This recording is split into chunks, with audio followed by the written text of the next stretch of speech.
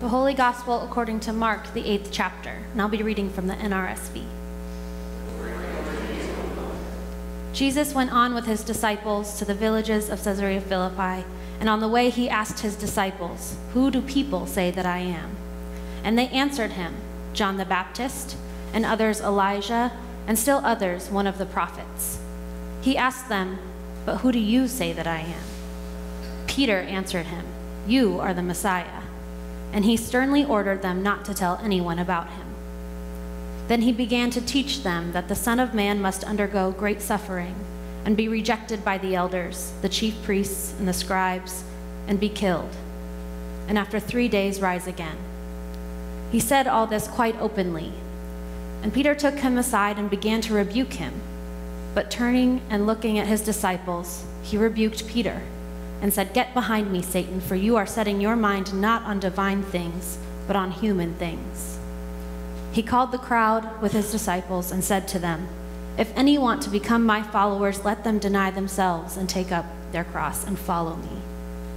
For those who want to save their life will lose it, and those who lose their life for my sake and for the sake of the gospel will save it.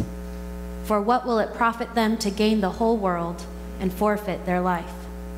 Indeed, what can they give in return for their life? Those who are ashamed of me and of my words in this adulterous and sinful generation, of them the Son of Man will also be ashamed when he comes in the glory of his Father and with the holy angels." The Gospel of the Lord. Praise to you, O Christ. Please be seated. So throughout seminary and the candidacy process, there is a lot of introspection and evaluation, both self-evaluation and others evaluating you. And I graduated in May, and I thought I was done. And then I jumped immediately into the call process and was doing interviews and constantly reevaluating everything all over again. And with all the interviews and conversations about who you are and what matters to you, sometimes I would run out of ways to talk about myself, or I would lose sight of the fun part of me or different parts of me because I was taking the discernment part so seriously. So over the years, I developed this habit of asking people how they would describe me. And usually I would normally only ask the people that I knew closest to me, the people that were my close friends.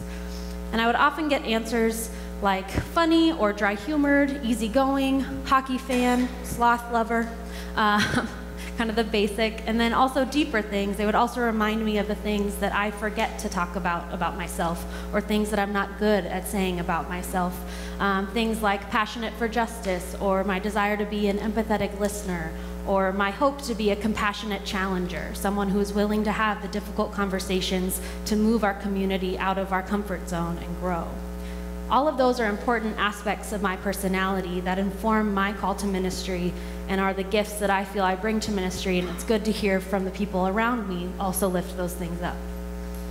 Sometimes, though, when I ask this question, there's people who don't know me as well standing nearby, very ready with their opinion of who I am. And from these folks, I usually hear that I am timid and reserved and nurturing and conflict avoidant. And, quote, "It's good that you have these traits because those are the appropriate traits for a lady pastor to have." If you know me at all, those descriptions of me are actually offensive. Not that those traits are inherently bad. If you are genuinely a timid, reserved, nurturing, conflict-avoidant person, you can use those gifts, but that's not who I am. And then I have also been told that if I'm not going to be those things, then I need to be exactly like a traditional male pastor. I need to walk into a room, own it, command all of the attention, not let anyone else kind of take over. I need to speak loudly and definitively and be very confident and sure. And that's just not who I am either. And I've actually had this several times, and luckily my friends who were there were quick to correct the people who were saying these things about me. I think really it was essentially to save those people from my non-conflict avoidant self. But all of this is to say that I will often not meet others' expectations of me as a woman, as a pastor, a combination of those, as a human in general. And those people may think that I am in some way letting them down, or that I am causing a problem for them because I don't fit the image that they had of me. I'm sure many of you can relate to these sort of unmet expectations that you didn't know were on you. Whether you're a woman who's really into sports, or you're a man who really likes sappy movies. You're a teenager who's not living into the expectations you feel your parents have of you, and that's true for teenagers now and all of us who have been teenagers, right? We can all relate to something like that. Whether someone has a preconceived notion of who you are based on the way you vote or on what football team you root for, whatever the case may be, I'm sure you can relate to not living into others' expectations of you. And I'm also sure that you're just as guilty of putting those expectations on others. I have my own preconceived versions of Raiders fans. I'm sorry if there's any here. And I constantly have to adjust them, and I'm called out on a regular basis by people who both are Raiders fans and are wonderful humans, right? And I'm obviously trying to use a lighthearted example here, but there are a ton of ways that we put our own expectations on others, and others do the same to us. And in our text today, we hear of just that happening. Jesus asks his disciples, "Who do people say that I am?" And they respond with very specific answers that they have heard from the crowds. And most of these answers make sense for Jesus' behavior up until now from what we hear in the book of Mark. Elijah, for instance, for first century Jews, was absolutely someone they were expecting to show up back on earth. In Malachi 4, he was raised up into heaven, so he never died, and he was promised to be sent back to earth before the end of time. And throughout his life, he was performing miracles, he was speaking to the oppressive powers that be. Elijah absolutely makes sense for who first century Jews would be expecting to be coming from God. It makes sense to see Jesus in this light as the answer to that promise that God had made in Malachi. We also hear John the Baptist, which may seem a little strange because we just heard in Mark 6 that he died. He was killed by Herod. But saying that Jesus is John the Baptist is actually a claim that John the Baptist has been raised and that Herod still has reason to fear God. If you don't remember, Herod had John the Baptist killed for his wife and daughter. John was too powerful, he had offended them, he was gaining too much popularity, but Herod also believed that John was a prophet and was speaking for God. And so the possibility that John could be raised again and be present in Jesus meant that Herod still needed to be on guard, still needed to fear God. And next we hear that maybe Jesus is one of the prophets, which again aligns with his performing miracles, his speaking truth to power, and calling out oppression and evil. And this would be seen as a sign of reassurance from God that God was still with Israel even when they didn't have their own kingdom, they were still oppressed. So all three of these possibilities make sense for people of the day to assume about Jesus, but they didn't quite fit. He's something different. So he asks his closest followers, "Who do you say that I am?" And Peter jumps up to say, "The Messiah," and he gets it right, kind of. And I want to be here clear that Peter making this claim sounds normal and obvious to us because we know the end of the story, right? We're living out the story. We are Easter people. We know the full plot. But in Mark, Peter doesn't really have any reason to believe that Jesus is Messiah. And I'll go into that. Does anyone, okay, crowd participation time. Get ready. Does anyone know what Messiah or Christos means? Just throw out random guesses. Teacher, close. What? Anointed. What was your answer? Savior. Right. Okay, so anointed is the literal definition, right? It means one who has been lifted up by God, pointed out, raised up from the others who will act for God. And in Messianic Judaism, that meant that this person would be the Savior. This person would restore Israel to their rightful glory. There's a full expectation that the Messiah will deliver them from whoever their oppressors are at that moment. He will reign as king, he will win wars, he will battle, he will gain wealth, and then he will share that wealth and power with the people of Israel, and they will reign over others. And restore Israel to a great place of power and dominion politically and religiously. So far in Mark, Jesus has been walking around town to town, walking for miles, hanging out with outcasts, healing, preaching, not typical behavior of a future king, a future Messiah, a future warlord, essentially. So this was a very radical claim that Peter's making. And we haven't heard this word. We hear it once at the beginning to say, this is the story of Jesus, the Messiah. And I was really tempted to go into a Fresh Prince of Bel-Air. This is the story, all about how. Sorry. Anyway, the point being that this title for Jesus comes out of nowhere. And so far, he has done nothing that would lead an outsider to believe or guess that he was this Messiah sent from God. But Peter does guess this on behalf of all the disciples. He strongly makes this claim, and Jesus says, yes, you got it, and be quiet. Don't tell anyone. And then he starts telling them about how he's going to embody this role as Messiah. They know he is the Christ, but they don't really understand what that actually means for Jesus. Jesus begins to tell him that he has no earthly power. He will face great suffering and be rejected and will die. And yes, he will also rise after 3 days, but only after great suffering and weakness and loss.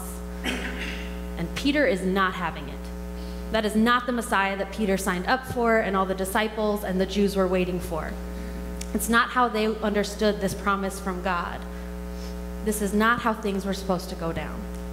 So like many of us who may be upset at our friend talking about how their day is just going to be ruined or their life is terrible or whatever, Peter rebukes Jesus. He says, no, that's not how this is going to happen. He tries to correct and deny what Jesus has foretold. That is not the future that Jesus was supposed to lead to. And Jesus, being annoyed that his friend and follower isn't quite getting it, rebukes him back. He says, no, get behind me. You are thinking of earthly things, not heavenly ones. You are thinking in ways that limit your ability to see the big picture, to see what God is actually doing here. You are actively denying who I am and what I am called to do on this earth because it doesn't fit into your expectations of me, because it's not what you expect from God. This is one of those moments that highlights the vast difference between us and God. Though Jesus is God with us, we cannot shape him or make him into our image, into what we want him to be. Peter would like a savior who is a winner. We too often would like a savior who is a winner and one who makes us winners. We want a God who answers our every desire. We want a God who grants wealth and prosperity and fame and success for our family, for our kids, for our jobs, our churches. We want them to be better than others. We want to be winners. But Jesus instead identifies with the lowliest of losers. He will allow himself to be judged and condemned by religious leaders. He will allow himself to be mocked, tortured, and executed as a criminal by the Romans, the oppressors. So even though we want a winning savior by our earthly human standards, that's not the story that we're a part of. We are part of a story where our God proclaims good news through resurrection after death and suffering. The Christian story tells us that Jesus was faithful unto death, even while those around him proved faithless, and that God raised him to new life, and all of us with him. Because of this, we know that God's life-giving power is far stronger than the worst that human hands can do. Because of this, we know that there is no sin or failure so great that it can actually separate us from the love of God in Christ. This is what Peter didn't get. And this is what we often don't get. Jesus' way of being Messiah leads to rejection from earthly standards and earthly bodies. Just because you claim to be Christian or say you follow Jesus will not necessarily mean that you're persecuted, especially for those of us who are in predominantly Christian cultures or have political and monetary power. But for those who live into the call of Christ, who take up their cross, who give their life for God, will face objection from the world. To live as Jesus did does not lead to earthly wealth or power. It does not feed into our any faulty human-made economic and political system. It does not put us above others in any way. It does set us apart from the powers that be. It does oppose oppression. It does fight for equity and equality. To take up our cross and live as our authentic, God-claimed selves responding to who God is authentically showing us to be in Jesus, the best that we can, means that we partner with the lowliest of lows, the have-nots, the outcasts, the marginalized, those with strikes against them, as we heard from Pastor Luther last week. Taking up our cross means being willing to suffer the consequences of following Jesus faithfully, whatever those consequences might be. It means putting Jesus' priorities and purposes ahead of our own comfort and security. It means being willing to lose our lives by spending them for others, using our time, our resources, our gifts, our energy, so that others might experience God's love made known in Jesus Christ. We will all at times fail. James reminds us of that in our reading this morning. But siblings in Christ, when you step out of those doors into the rest of God's creation, remember that you have been promised resurrection from earthly fears and worries. And you are free to love and give and be with others as Christ has loved and given his life so that he could be with us. I invite you to pray with me. Holy God, thank you for giving your life in Christ for us. Thank you for the promise of resurrection and the freedom that that gives us. Empower us to take up our cross and give our lives for others, putting earthly fears behind us and stepping into the strength and courage your love and peace can offer. In your name we pray.